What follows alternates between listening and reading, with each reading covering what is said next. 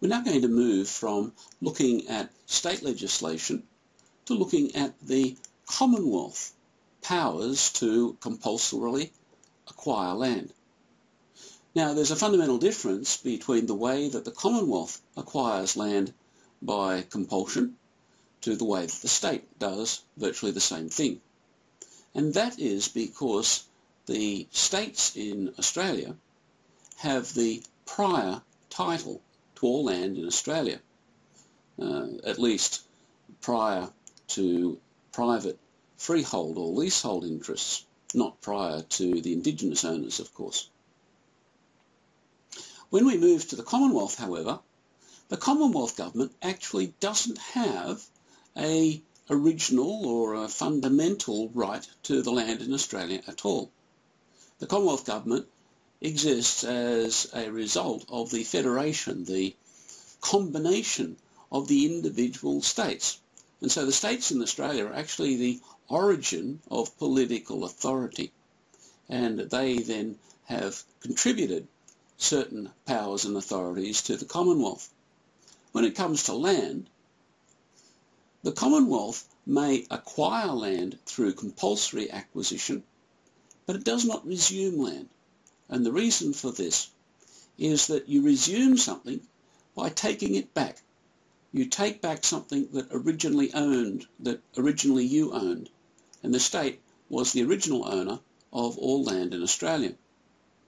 Whereas the Commonwealth, when it needs to acquire land through force or through compulsion, it is doing simply that. It is compulsorily acquiring the land which individuals have, or some private entity has, as a right originating in state law.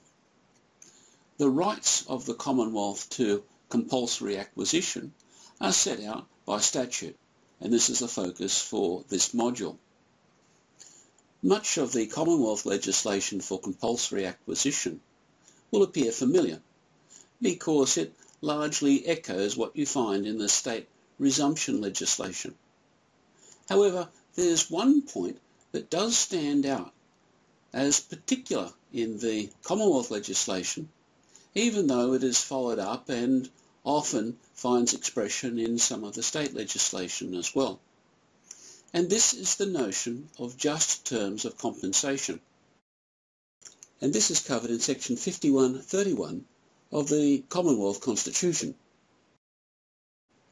And it's worth your while paying particular attention to it.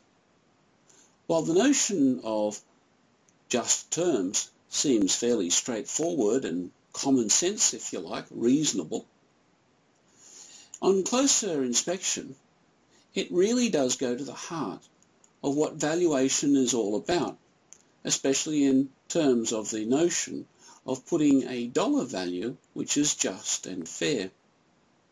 And so this question of just terms of compensation has given rise to quite a considerable amount of debate down through the years since it was first used, and continues to be contentious to some extent.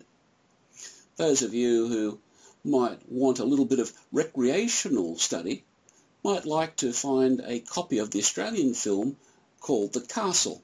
Many of you may already have seen it. It turns out that this movie, its fairly light-hearted look at exactly this notion of compulsory acquisition and the whole notion of just terms of compensation, even though you don't find it being stated in the movie terribly much.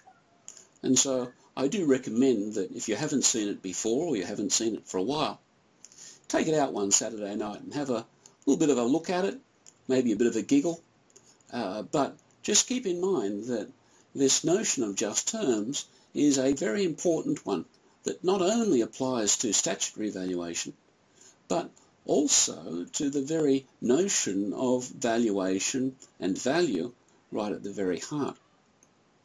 And so I've also given you the opportunity to read a paper that goes a little way into exploring some of the complexities when it comes to using the expression just terms to describe the activities of a valuer.